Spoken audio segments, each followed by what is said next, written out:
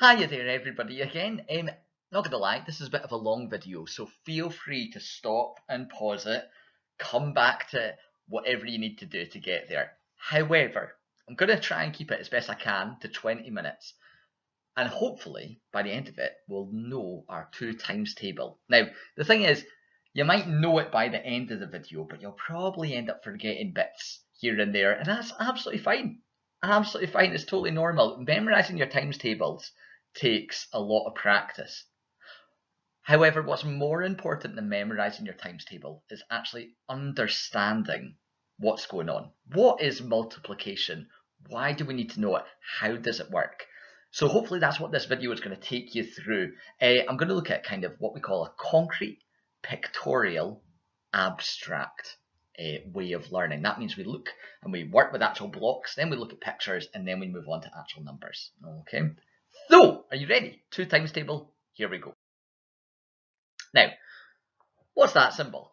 Sure, we all know that that is the add or plus symbol. It's for adding things together. So, for example, 1 add 1 is 2. We know that. This symbol, do you know what the mathematical name for that symbol is? Many people, I'm sure, will say take away, and that's absolutely fine. It is take away. It's actually subtract. Subtract means to take away. So 5 take away 1 is 4. Or 5 subtract 1 is 4. Now this symbol might be new to some of you. Some of you might be like, I've seen that before. This is the multiplication symbol. Or sometimes people say times. Times. What does it mean? Could you describe it? Well, I'm going to give you a wee example here. See if it makes a little bit more sense. Here we've got Blair jumped 3 meters. So there's me. I've jumped 3 meters. Now I've got Blair jumped 3 meters 2 times.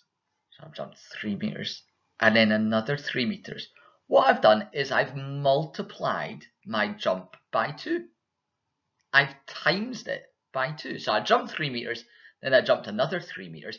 How many meters did I jump altogether? 6. 3 add 3, 6. Could do it again. Blair jumped 3 meters 3 times. 3, 6, 9.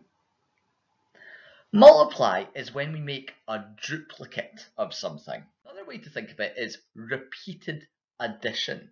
So here we're thinking about the 2 times table now, and I've got, this is a way to build it with blocks, and if you've got Lego blocks, oh, let me just grab them here, Lego blocks or cubes or anything like that at home. Okay, I've got some wee cubes here, okay. You can actually use those to build the 2 times table. And you can see there that 2 times 1 is 2. One group of 2. 2 times 2 is actually 2 add 2. So we get 4 cubes. 2 times 3, it means 2 add 2 add 2. Add 2 3 times. This is why when people say multiplication, sometimes also people say times. Add 2 3 times. And then 2 times 4 is 2 add 2 add 2 add 2. So you might want to pause the video now. If you've got, look at this, I've got a big pack of loads of stuff and an old Christmas lights thing. But if you've got like cubes or Lego bricks or counters, or you could even just cut out bits of paper. That's probably a good way to do it as well, to cut out bits of paper. Can you build the 2 times table all the way up to 2 times 10? Have a go. Now, if you get that, if you're like, oh yeah, that makes sense to me, I'm starting to get the idea now, we can actually move on to what we call arrays. Arrays are a way to visualize a number, especially a way to visualize a times table. So, for example here, if I have, oh, let me come this way then. If I have 2 times 3, let's see. There we go. I'll come a bit closer. Sorry, 2 times 3. What that really means is 2 groups of 3. So I could have 1 group of 3, 2 groups of 3. And then to find the answer to 2 times 3, I just count it up. 1, 2, 3, 4, 5, 6. 1 group of 3, 2 groups of 3 equals 6. Okay. Oh, that's the wrong thing. Do you know, that's my snack I was about to try and rub this off with. Okay, let's do another one dead quick. Let's do 2 times 5. So it means 2 groups of 5. So 1 group of 5, 2 groups of 5. There we go. And then to find the answer, I could just count them all up. 1, 2, 3, 4, 5, 6, 7, 8, 9, 10. 2 times 5 is 10. So, we challenge for you. Can you draw for me the array for 2 times 4? Go for it, give it a go. 2 times 4. So I'm thinking 2 times 4. Okay, and it means it's 2 groups of 4. So 1, 2, 3, 4. 1, 2, 3, 4. Okay, got that done. If you haven't, pause the video, wait till you're ready. Ready, does it look like that? 2 groups of 4. 2 groups of 4, and then all together we count it up. 1, 2, 3, 4, 5, 6, 7, 8. Answer's 8. 2 times 4 is 8. So arrays are a really good way to visualize the number, and if you're ever stuck and you're like, oh, 2 times 7, I can't remember what that is, that's absolutely fine. Can you draw it as an array? Can you show 2 times 7? Okay. Magic. Now, if we've got that, now we can maybe move on to actually looking at the numbers. But if not, stay here and practice. This is what we call 100 square. It's a really good way to look at number. And here what I've done is I've highlighted the 2 times table. So we've got 2, 4, 6, 8, 10, 12. And you can see that it makes a very blocky kind of pattern, doesn't it, on the 100 square? This becomes more interesting when you start to look at the 3 times table, the 4 times table, and you can compare the different patterns. But for now, it's a good way to kind of get that idea that basically in the 2 times table, you're skipping a number, aren't you? Start on 2, skip 3, 4, skip 5, 6, skip 7. So just another way to think, and another way to look at the number and look for patterns. Right. Are we ready to do some real times tabling then? This is what I call a times table stick. It's a good way for you to remember your times table. So, we're looking at the 2 times table. What's the times table? It's 2. What would 2 times 10 be? Multiplied it by 10. 2 times 10 would be 20. What is half of 20? Got 20. Cut it in half. Let me just have a wee. Here we go. I've got 2 tens. 2 tens. That's 20. 10, 20. If I half it, what have I got? You're right. 10. Can you say that then? Can you go 2, 10, 20? Your turn. 2, 10, 20. Excellent. Right. Double 2. 2, double it. You get 4. Double 4. Double 4 is 8. Oh, and now can you double 8? 8 add 8. Double 8 is 16. And can you see that actually that goes along with 2 doubled is 4, 4 doubled is 8 when we come to the multiply at the top as well. Anyway, let's go for it. We got 2, 4, 8, 10, 16, 20. You say 2, 4, 8, 10, 16, 20. Can we go back the way? 20, 16, 10, 8, 4, 2. Your turn. 20, 16, 10, 8, 4, 2. Magic. Good stuff. Right, okay. Triple 2. That means 2 add 2 add 2. Triple 2 is 6. Can you double 6? Double 6. 6 add 6. Where would it be? Yeah, it would be there. Double 6 is 12. And you can actually see that that was times 3 is 6. Double 3, you get a 6 as well. So we're there. Magic. Right, okay. 9. 2 times 9.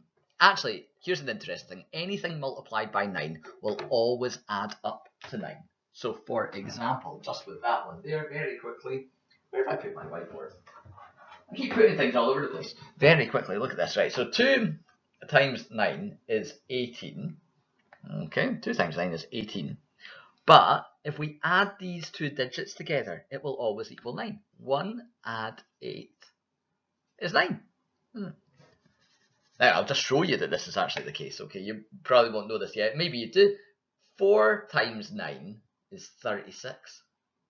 4 times 9 is 36. 3 add 6 is 9. So whenever you multiply a number by 9, the two digits will always equal 9. So that's an easy way to remember. 2 times 9 is 18, because 1 add 8 is 9. Okay, do we want to count up then? We've got 2, 4, 6, 8, 10, 12, 16, 18, 20. Your turn, you do it. 2, 4, 6, 8, 10, 12, 16, 18, 20. Can we go back down the way now? Start at 20. We've got 20, 18, 16, 12, 10, 8, 6, 4, 2. Magic. Now, last one. 2 times 7. You'll never remember it. You just won't. I'm sorry. You know what? I've taught some of the best mathematicians ever. They're fantastic. 7 times table is so hard. You'll never remember it. You won't. So I'm going to show it to you, okay? But don't worry. If you don't, it's fine. It's fine if you don't get it. But you think you could get it? So you can. Okay, well, here you go. 2 times 7 is 14. I'll say that again. 2 times 7 is 14. What's 2 times 7? 14. What does I get? 2 times 7 is 14. Excellent. Right, okay, let's count up then all together. We've got 2, 4, 6, 8, 10, 12, 14, 16, 18, 20. Can you do it slowly like a robot? 2, 4, 6, 8, 10, 12, 14, 16, 18, 20. Very good. Can we go back down? 20, 18, 16, 14, 12, 10, 8, 6, 4, 2. Very good. Fantastic. What's 2 times 7 again? 14. Yeah, see, I told you. I needed it up. You needed to look, eh? And that's fine. You won't remember 2 times 7 is 14. You just won't. 2 times 7, 14. It's too hard. You won't get it. Okay? That's fine, no. Don't worry. I think you're doing a really good job. Right. Are we ready to start to cover up some of these numbers? Okay, let's see. Can you remember the 2 times table? What's the 2 times table again? Oh, sorry. What times table is it? It's 2. What's 2 times 10? And what's half of 20? 10. Very good. Right, let's count it up then. We've got 2, 4, 6, 8, 10, 12, 14, 16, 18, 20. Very good. Right, okay. Double 2 is 4. Double 4 is 8. And double 8. 8 add 8. 16. Right, okay, let's go for it then. From the beginning, we've got 2, 6, 8, 10, 12, 14, 18, 20. Very good. Can we go backwards? Can we start at the top? 2 times 10. Let's go for it. 20, 18, 14, 12, 6, 2. I hope we're getting there. Okay, you can always rewind. If you're like, oh, I forgot that one. Just rewind, have a wee look at it again. Okay, you can make this at home yourself as well. Just do it on card. Okay, just do it on card, and you can flip the cards over. And then if you still need to look at them, flip them back the way. That's one way to do it. Right, let's try this then. Okay, what's triple 2? That means 2 add 2 add 2. 6. Can you double 6? It's double 6. Magic, yeah. Really, really good stuff. Okay, let's go for it. Let's go. We got 2, 4, 6, 8, 10, 12, 14, 16, 18, 20. Good stuff. Can you go backwards? 3 and 20, 18, 16, 14, 12, 10, 1, 2, 2. Good stuff. Again, if we're getting stuck, just go back. It's very difficult to do this over a video, but we're giving it a go anyway, aren't we? Right, okay. What's the rule for 2 times 9? Again, or any number times 9. What's the rule? remember? It's that the two individual digits will always add to 9. So, for example, 2 times 9 is 18. 1 add 8 equals 9. Yeah, okay, so we can cover that one up. I think we got that one. I'm not going to cover up 2 times 7. I'm not going to cover it up because 2 times 7 is 14, and you won't remember that 2 times 7 is... I've forgotten. What is it? 2 times 7 is... That's 14. Yeah, it's right there. I should have just looked. 2 times 7 is... Are you shouting at the screen? Do you want 2 times 7 covered up? Do you think it's... Right. Fine. Fine. It's okay if you don't remember 2 times 7 is 14. Okay, but I'll cover it up anyway for you. There you go. Right then. Here we go. Can we do it all together? Okay, I'll click. I'll count you in. Okay, can you do it on the clicks? 1, 2, 3, and 2, 4, 8, 10, 12, 1, 6, 20. How did you get on? Did you do all right? Okay, let's try. Can we go back the way? Can we start at 2 times 10? 2 times 10 is 20. Ready? 1, 2, 3, and 20, 18, 12, 10, 8, 6, 4, 2. Well, there we go. Right, okay, so this times table stick, you can make your own one at home, just out of a card and just flip the cards around. That's absolutely fine, okay? You can rewind this video, just watch it a few more times. Do you remember as well that if you sometimes forget, and that's absolutely fine, times tables, you can always draw it as an array. So for example, 2 times 3 means 2 groups of 3, 1 group of 3, 2 groups of 3. Okay, way to look at it. So 2 times 3 is 1, 2, 3, 4, 5, 6. So you can always draw your times tables as an array. And using the times table stick helps to remember. And if you've got cubes at home or Lego bricks or that, you could build the times table to show that 2 times 3 is repeated addition. It's 2 add 2 add 2. 2 add 2 3 add 2 2 3 times, sorry. Goodness me. I tell you what, doing these videos online is very difficult. It's much easier in class when we can bounce off each other, isn't it? Anyway, I hope this was useful for you. Hope it was it's helped a little bit. You can always revisit this video, maybe even every day, just to go through it. And a wee challenge I like to do, another good way to think about number, is if you've got a partner, that's good. If you've got a mum, dad, carer, brother, sister, even if you don't get on with them in the house, what you can do is play a wee challenge. If you get a selection of things, cubes are good because they're all, oh, there we go. So difficult to put this in the camera. Cubes are good because they're all the same size.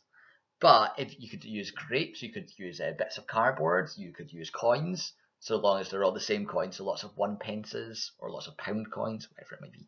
Anyway, you pick a number in the 2 times table, be it 2, 4, 8, 10, whatever, and you close your eyes and the person puts those cubes in your hand.